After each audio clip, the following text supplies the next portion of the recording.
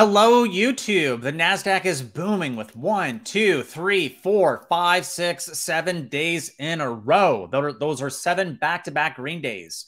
And what we want to note is that we have not seen a period of more than 6 consecutive green days going all the way back to 2021. And there is a very simple pattern for us to look at. What we're looking at here is the same pattern we were looking at for the last little bit, where we go sideways, we go down, we start going flat, and then we start going back up. Let's now look and see exactly what that looks like here on the NASDAQ. I'm going to flip back to full candles. I just want to show you that this red day is actually a higher close, and that's why it's turning red, just because full versus hollow. Anyways, if you wouldn't mind smashing that thumbs up, I would really appreciate it. If you're enjoying the content at any time, please consider subscribing to the channel. So let's look here and see what we got. We are going sideways. Then we go down. We form a W, and now we're starting to go up with 7 back-to-back green days in a row. And when I look at what people are saying on YouTube or on Twitter or on the interwebs, they're largely saying, I don't understand why we're going higher. Don't we have a debt ceiling talk on Thursday? Answer is yes. Does it matter right now? Answer is no. It matters in June when we actually hit the debt ceiling. If you've never traded through a debt ceiling before, this is called political theater, where it's a show, right? It's a drama. You never know what's going to happen. There's suspense, but they always pass it inevitably. All I'm looking at here is that we're currently at the part where people are saying, man, what the hell's going on? And why? Well, they're probably underexposed. Why? Market's getting greedy. FOMO is building, and they're not making money. They're watching their favorite stocks go higher, like Bitcoin, like Coin, like ARK, like GTech. A lot of growth is going up dramatically. So they're feeling a little bit left out. And the pattern continues to be valid. And the part we're looking at right now, if we go back here to 2021, we look here to, oh my goodness, we go sideways, we come down and form a W, and then we go higher. Yep. I think we're about right here right now. By hitting the previous top, that is where the pattern starts to complete. And then we decide where we go from here. Ultimately was sideways, and that was our all-time high. But until then, the pattern remains valid. Sideways down, sideways up. And as long as we keep pointing up, I'm very, very, very receptive to it. Now I'm just going to bring back all of my lines here because I just wanted to make sure I got them all back. It's also important to note we are above the 50 monthly and the 200 weekly, as we noted on the weekend review.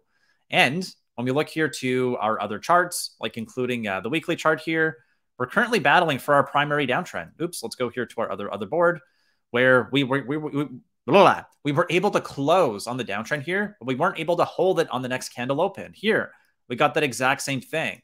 I was surprised on the Friday stream when we got over the 200 weekly. Well, we held it on a close. We actually back tested and bounced. S&P also broke the psychological barrier of 400. We're now off by about 2.5 points, or about 0.5%, to hit our 50 weekly moving average at about 402.84. We also tagged basically the area I'm looking at here at 400.18, which goes back to our July high. So our high of the day is about 8 cents above the area I was looking at for weekly resistance. Right now is acting as resistance. So if we look back to our QQQ daily chart, which is really where I'm focusing, what do we have? Well, we got the big bad downtrend, which is what the bears are going to call the impenetrable fortress, right? The whatever, where the big bears are going to come, and they do still have the head and shoulders. S&P did break it. It's now above it, and we have a short-term uptrend formed here. So more time on the chart means more significant, but if we're going to move higher, I'm noticing the recipe. So look here at QQQ, sorry, S&P now. There was our head and shoulders. There was the invalidation, and then it just didn't look back. We're battling for our primary downtrend now. This is constructive. It is not a guarantee. It is not a just-in guarantee where we're going to go higher, but I'm feeling more bullish after today's action because the dip was immediately bought, and the psychology remains strong. People seem like they've never traded through a debt ceiling discussion before, which tells me listen to the psychology of what they're talking about. And if we're still in the same part of the pattern and the psychology is the same, keep relying on it. I'm going to ask you one more time, please and thank you, if you could please smash that thumbs up. If you haven't already, please consider subscribing to the channel. We appreciate every single one of you. We put out videos every day other than Sunday. So if we think about tech, and the reason why I'm focusing on it is because year to date, it's still the laggard, right? Microsoft red, Google up 2, Apple up 4. Everything else is like pretty bright green. A little bit of health services down, a little bit of health technology. These things crushed it last year, though. Otherwise, broad-based rally. What do we have up?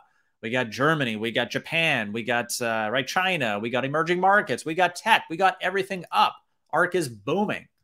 ARK right now, again, booming is relative to where we are. We're up 3% on the week. All right, let's look at GTech or the Goldman Sachs equivalent, up 1.2. Cool. So what's closing red? Well, S&P, the Dow Jones, right? Those are closing red, but the NASDAQ's powering up. We're note that Bitcoin's back to green.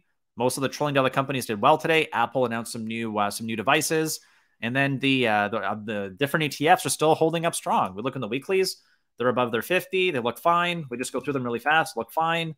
We went through these on the weekend. They also have daily golden crosses. So I'm talking about all this because I think that people are not receptive to shoulda, woulda, coulda. Should have been aware of the break below here. Should have de-risked as we started going higher. People are still very skewed to bearish positions. When I was bearish too, we went over the reasons why I flipped on the weekend. I'm willing to flip again if I get proven wrong. But for now, I'm in the business of making money. And right now, it appears like if we are able to crack this downtrend, that short-term head and shoulders could really bite these bears if we're able to complete a dub or a W, getting all the way up here to roughly 330. That could happen. Is there a Justin guarantee? Absolutely not. But that is what I'm looking at for the upside. And I don't see very many reasons why, with proper risk management, if we're already in, that we cannot do well. How do I know? I'm doing well. All right, looking to the heat map, we get that evidence too. What's really interesting too, when you flip over to the options in a moment, is just the ones that are up the biggest so far this year. Amazon up 12.4, and then we got Tesla up by 11. Why? Well, part of it's because they were deeply oversold. They're heavy in QQQ, but also if we look here to our unusual options, which have more than 100,000 in premium, today we're going to, first of all, we're just going to look here at today, meaning January 17th to January 17th, just for one day. Everyone's getting so excited about the $50 million order for Tesla. What they fail to recognize is that there's more than $10 for every put, every call bought. There's $10 flowing bearish. We look at Amazon, the other stock we just talked about, 165 million in puts bought just today. We look over here to Amazon for calls, 5 million. Whoa, that is really, really stark. Same thing for QQQ, 120 million short, 30 million long. If we now go here to the last 30 days, this means what is likely going to be expiring into here. We're looking at orders that are at least worth 100,000 in premium, and we're looking at orders that are still not expired. So we note that we have a 1.7 put call ratio. If we now sort these by premium, it is dominantly bearish. I'm talking hundreds of millions of dollars puts. So it's fantastic. It is great. It is exciting when people buy a little bit of Tesla calls, but what's the dominant trend? It's a deluge, right? It's a flood. $19.3 billion in premium short for Tesla in the last 30 days. Calls, less than $1 billion. It's less than 5% calls versus puts. What about Amazon? 4.5 billion. Here we got 192 million. So I understand the motivation. Going into Friday, there's not really that much data. We got a couple of Fed speakers, no headlines yet. We got some CPI to Canada. We got CPI tomorrow out of Europe. We got PPI. We got Christine Lagarde speaking. We got the PMI index. But I'm really focused on OPEX for Friday, and that's largely going to be options related. So I'm really curious on how hard and how much these guys want to flex, because billions of dollars will expire worthless or worth less if they don't manage to dump these things hard. And with Tesla in court right now, I don't know what's going to take these things down. Bad news can't seem to do it. So with that said, I wish you all the best of luck into the rest of the trading week. If you're enjoying the content, I would really appreciate a thumbs up as you're signing off. If not, I look forward to seeing you tomorrow. Thank you so much.